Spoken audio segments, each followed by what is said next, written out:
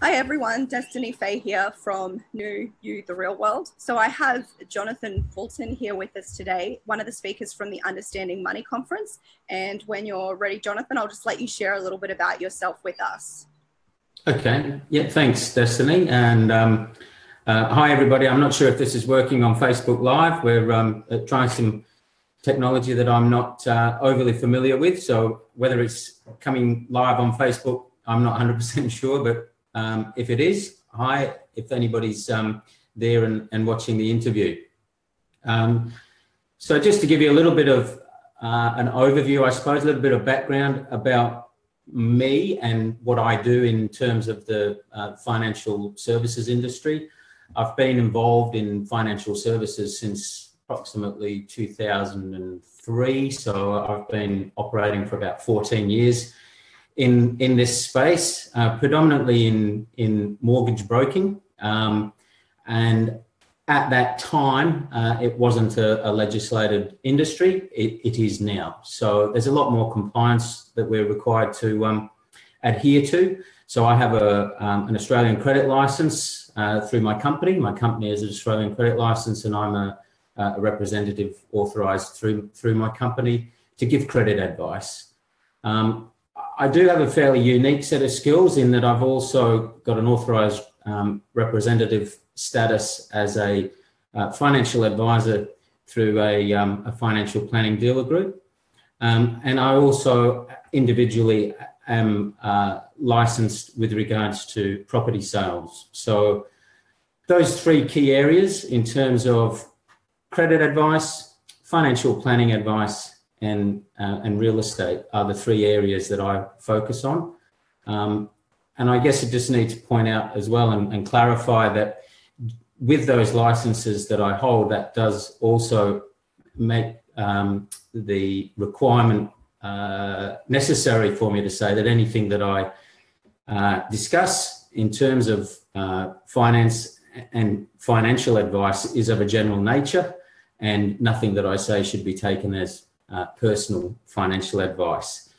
We do offer personal financial advice, but that needs to be to an individual, and you need to contact me and we go through that process. So that's just my my standard disclaimer that that I need to ensure that you're aware of. But those three key areas have over time given me a fairly wide and broad range of experience in financial services, financial planning, financial advice. And so that's where I come from. And in terms of my background, not from banking, certainly from broking. And prior to that, I was in the hospitality industry and also in outdoor education and training. So I've got a broad, varied, expansive experience in a wide range of areas. But specifically what we're looking at this particular conference and what I'll be chatting to the youths about is money and how they should expect to interact once they leave school with the real world in terms of how money is required and how they'll earn their money, what they need to do to save money, and so on. So that's the area that I'll be chatting about at the conference. Perfect. Thank you so much. That was a wonderful intro. So the first question that I have for you today is, in your experience, where does money and cash come from? Okay. Well, I suppose from personal experience, money is earned through three different key areas.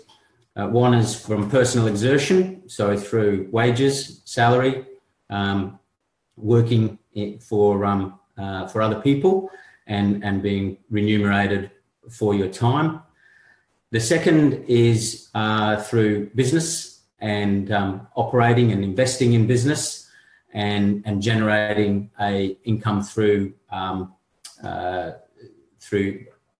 entrepreneurial business enterprise.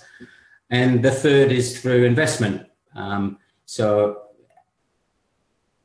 predominantly real estate, but there are obviously a number of areas of investment that are available to earn an income, whether you're involved in real estate in the share market or in other alternative investments that are available. So those are the three real key areas from personal experience that money is earned.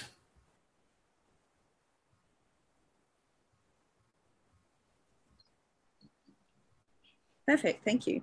The next question that I have for you today is, what do you think the benefits of the Understanding Money Conference is going to have on our youth and on our future?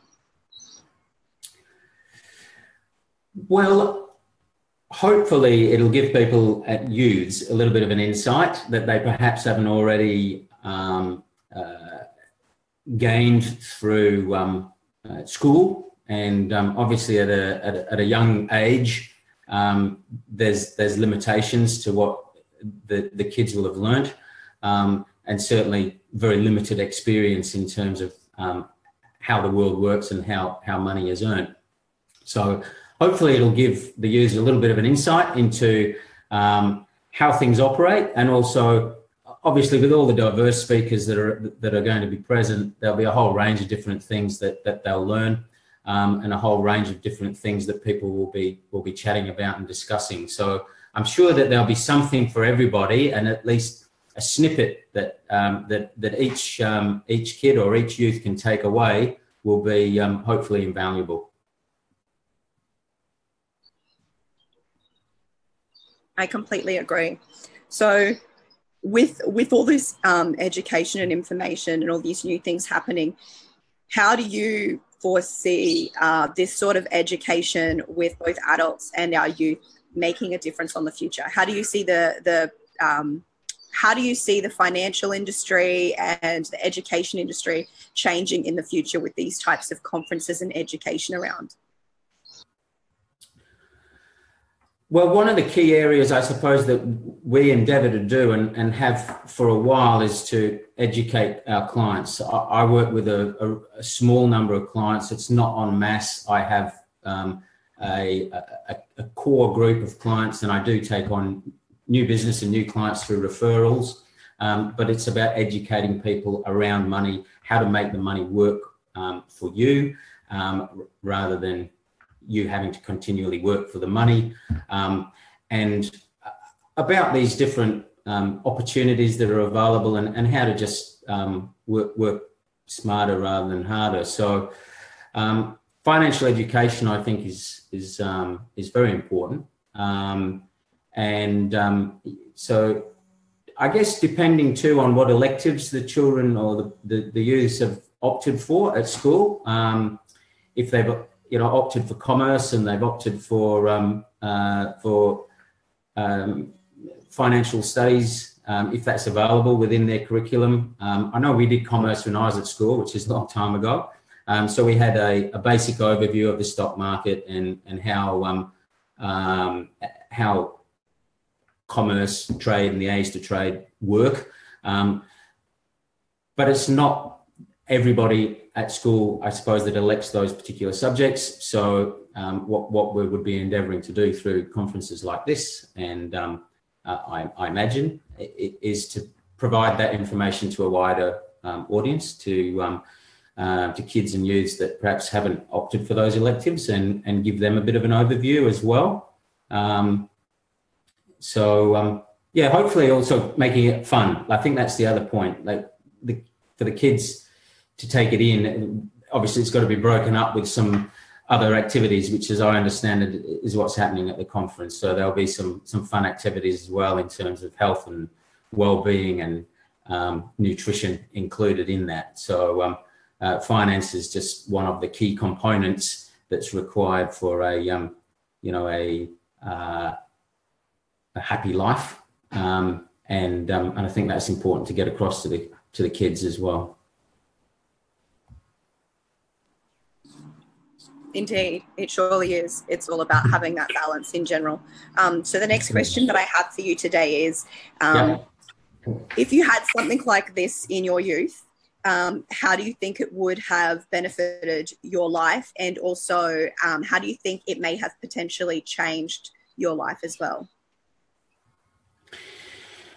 Well, I guess the reality is that things are really quite different to when I was at school to how they are now, in terms of what the youths will be looking at doing when they leave school, and what career paths might be chosen. And I would hesitate to guess that, you know, the people who will really benefit will be those that have a little bit of a entrepreneurial spirit about them and are looking at different ways in which they might be able to operate in a business space, and gain some insight and some ideas, and hopefully some valuable info that might help set them up for the future with regards to their own businesses, and what it is that they might choose to do to set themselves up. So I go back to what we started with and what we discussed at the beginning, and I think those three sort of critical areas to understand that are perhaps not, you know, taught initially at school, but that there are three key areas when it comes to supporting yourself through life in terms of earning money. And one is wages and salary, working in a career and working for an employer. The second is business, operating your own business and investing in business and yourself. And then the third is investing in assets that will increase in value potentially over time, and or provide income. So it's looking at those three different ways in which money can be earned, and I'm providing guidance on that. So I would hope that if we can provide that insight at a relatively early age, then that might help the youths that participate with the pathway that they choose through life to provide for themselves.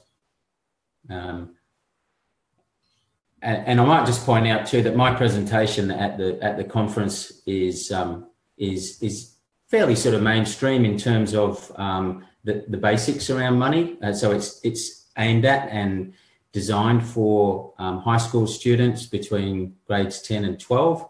It is a presentation that I've been given permission to provide through the Mortgage and Finance Association of Australia, and it was designed for World Money Week. So it's to give kids an insight into what to expect when they leave school, so that it's relevant to them at the age that they're at now, and how to go about doing some of the basic things that are required to manage their money as they leave school.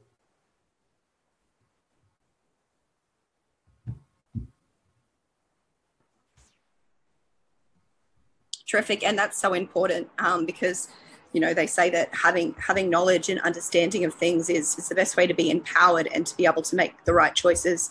So I'm really grateful to be able to hear your presentation along with the conference. And the last question that I have, unless anybody else that's out there watching has any questions around the conference or just around finances in general, based on anything Jonathan has said. So make sure that you comment below if you're watching on Facebook. I know there's a few people out there watching at the moment, so thank you for tuning in. The last question's around, what do you believe is going to be the most engaging and exciting things at this conference for our youth to want to come along, or for adults to want to bring their youth along to be engaged? Well, as I said, I think it's a combination of things. Obviously, the conference is about money, handling money, and how to plan for your future. Get some insights, hopefully, as to what your options are. And there's a whole range of diverse speakers and a whole range of different financial opportunities that will be discussed in terms of now, the future, and the history when it comes to money and finance. And as I said, keeping it relevant, making it fun. So come along and have a little bit of enjoyment really at the same time, a bit of fun, as well as learning some of the important stuff around money, around health and wellness, around nutrition, and all of those sort of life skills that are important to understand, so that you can have a happy life, and also a profitable one.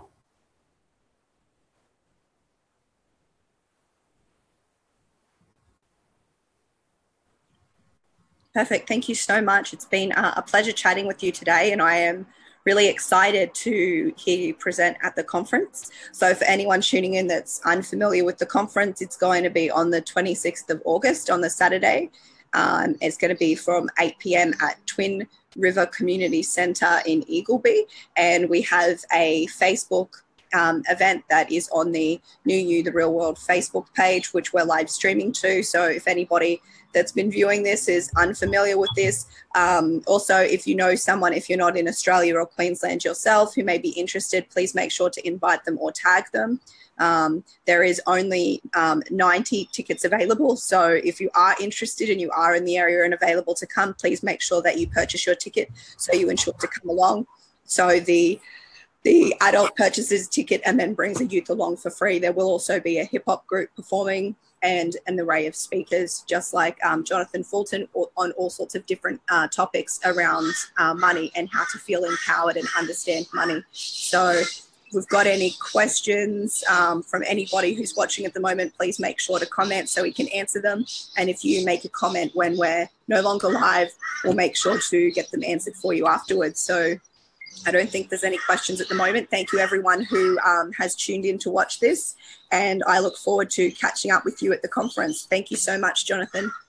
Pleasure, thank you, and thanks very much if you're tuned in and haven't been able to comment on Facebook Live because we're running on a different program. I can't actually see it on Facebook Live, but thanks for watching, and hopefully we'll see you at the conference. And thanks very much, Destiny. Appreciate it. Thanks for taking the time to interview me.